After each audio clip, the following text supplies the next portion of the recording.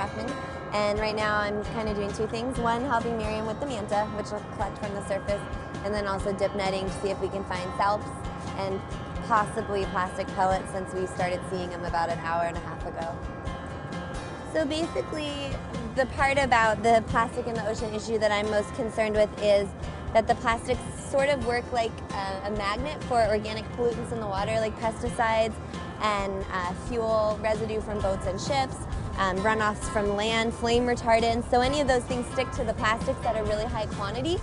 So it's a big issue. We already know if animals are eating plastic because they don't digest it well, or they get stuck in it. But the fact that they could be digesting this thing loaded with pollutants, and those pollutants could be transferring to their tissue, is another big problem.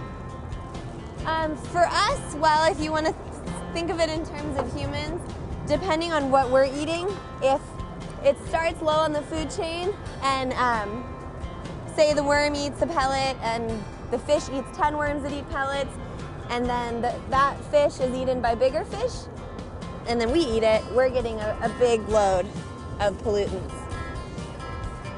Why am I using salps? I wanted to pick something low on the food chain so that I would be able to say a little bit better that if they're loaded with pollutants, they're not just concentrating it from the water, because fish will concentrate it through their gills as they breathe. And the reason I chose salps was because oftentimes in coastal areas they use tunicates to measure for pollutants, and salps are basically pelagic tunicates.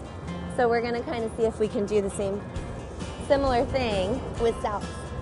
For us, it means that if this is another exposure route for pollutants, and it moves up the food chain, and you call it biomagnify up the food chain, so one fish eats 10 worms that ate plastic and so on, so each one has a bigger load.